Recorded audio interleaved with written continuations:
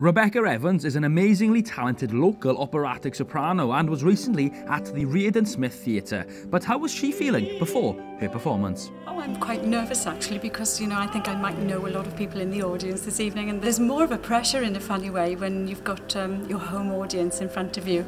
I was going to say then, do you prefer, because I know you're local, you live in Cardiff, yes, so, and you're very proud of your Welshness, and performing in Wales must be incredible for yourself, but do you prefer to perform in Wales or elsewhere?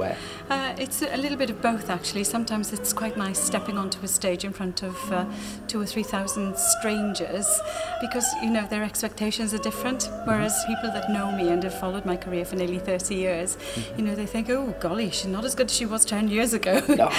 But when it comes to singing, why was it the right path for Rebecca? Singing was deep in my heart and right inside my body, and I just needed to express myself through music, and probably that's the way I do express myself. We're here at Cardiff Museum today in the Reardon Smith Lecture Hall. Where is the best place or your favourite place you've ever performed? Oh my goodness, that's tricky. I think my favourite place is wherever I'm performing at the time.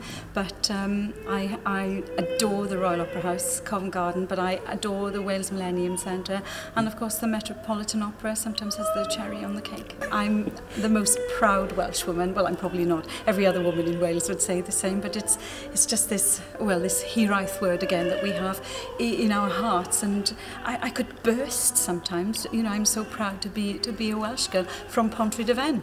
And do you think that hiraeth in us and that passion and emotion is the reason why there's so many talented people in this part of the world? Yes, definitely. A lot to do with that. I think there's also something in our beautiful crystal clear water and definitely something in the air.